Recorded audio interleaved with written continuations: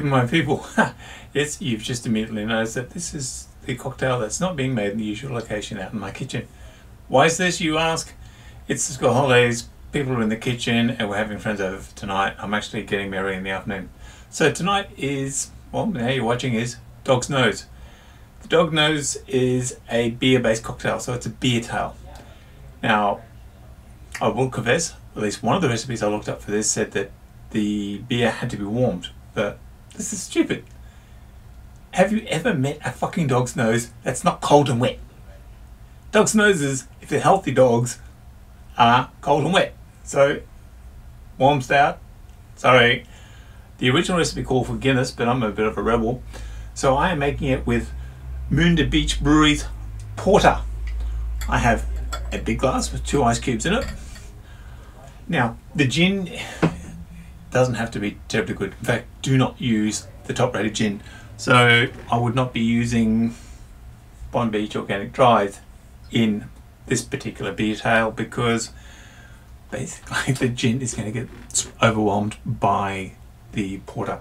This particular porter is rather dark. It's closer to a stout, which is the original recipe calls for Guinness, but I love things Australian, I love things Melbourne, and with the exception of the gin, which is Suntory gin, I'm going as local as I can. So the simple recipe is I grab the Suntory gin because I'm a type of guy. I'm pouring 2 shots into it.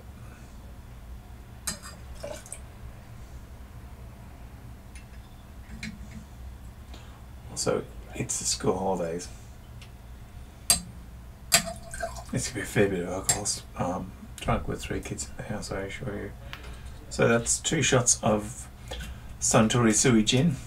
Big on the citrus, nice, drunk, neat. It is proof. I'm grabbing my ice cold, straight out of the fridge, Moonda Beach Brewery. Yes, link in the description. Try not to blow my fingernails as I pop the tab on this.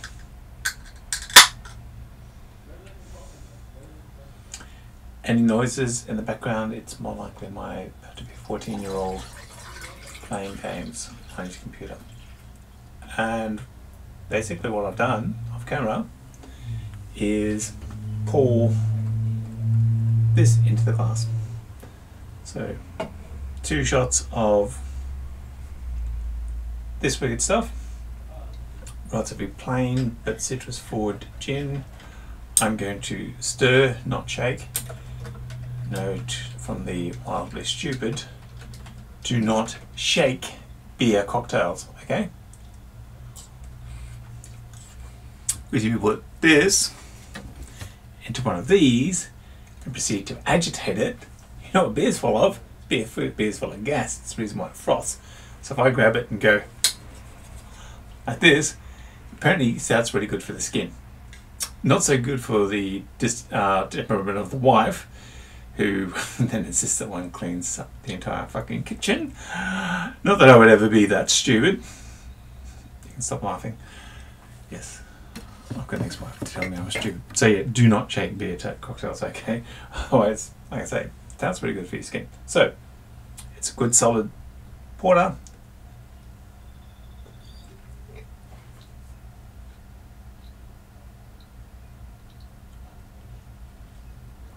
Mildly chocolatey. There's a bit of coffee in there. What else am I tasting? Yeah, soft tan head, full-bodied aromas, coffee and chocolate. Yep, that's the deal. So here is the Beertail. I have the Beertail drinker.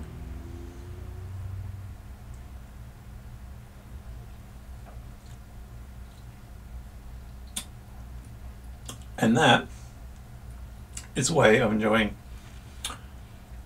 beer in winter. If it's really cold, don't have the ice. You know, we have the noggin. So thank you very much for watching. That's the Dog's Nose because it's cold and wet, and I've never really eaten a dog's nose, but this one's delicious. So chin chin or kanpai because it's got the Japanese in it. So stay tuned for more beautiful cocktails. Simple, 2 ingredients. Like me, simple 2 ingredients. gin and food.